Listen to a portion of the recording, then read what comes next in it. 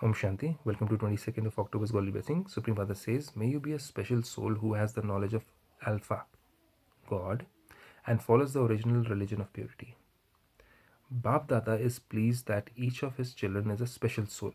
He thinks of us as special souls. How do we think about ourselves? Whether he is old, whether a person is old, physically uneducated, infant, a youth, or a householder, someone who's taking care of a family. Compared to the world, he is special. God is trying to bring us to such a great uplifting feeling. In the world, those may be the great politicians, actors, scientists, but if they do not know God, what do they know? What is their life worth then?